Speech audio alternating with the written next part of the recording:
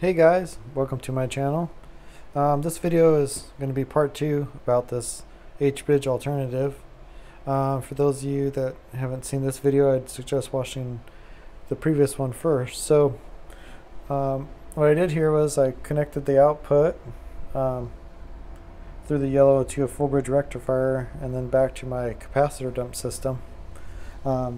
Just a brief overview: it has two optical timings with the cutouts as the on time, so on, off, on, and then we have two circuits. I actually switched out the MOSFETs for insulated gate bipolar transistors that seem to work pretty well.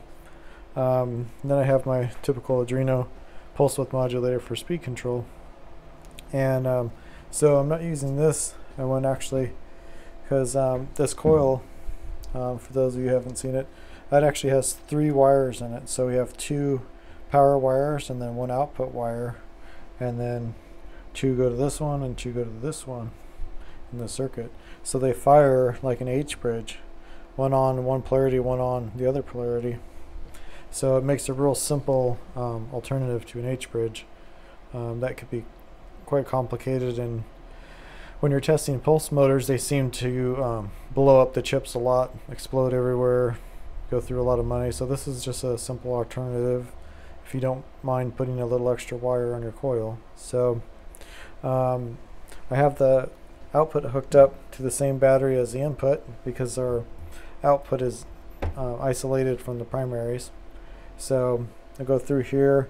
This will show the pulse amperage, and then this meter will show you the positive usage and then the negative feedback, and then this is just a digital meter to see it a little bit easier. So this is just 12 volt battery, 1280, and I have the scope shot, and we're going to fire it up. But these are my Prony brakes I've been working on. I've been doing a lot of testing. I actually need to make one more for this size shaft to test this motor, but upcoming videos on Prony brake and efficiency. So let's get to it and let's fire this thing up. So this motor self starts with no problem with both circuits. Here's our usage right now and our output pulses.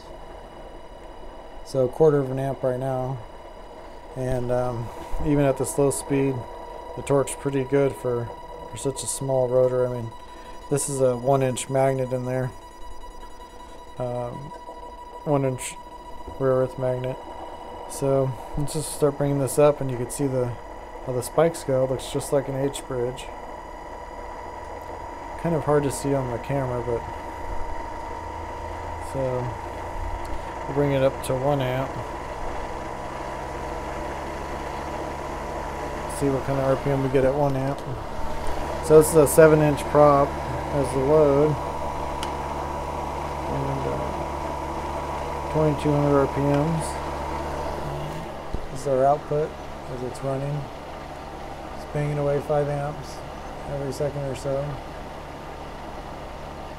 You can see it go negative on the amp meter. And then let's bring it all the way up. You can see the change in the waveform.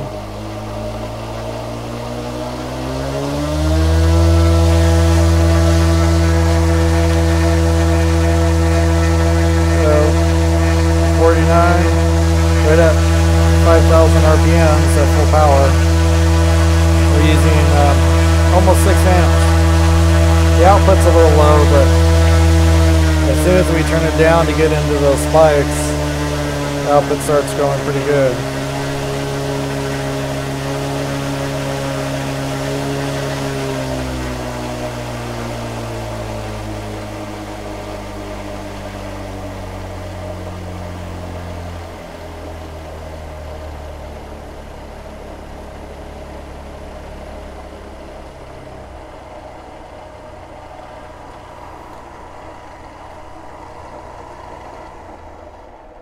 Anyway, hope you guys liked the update.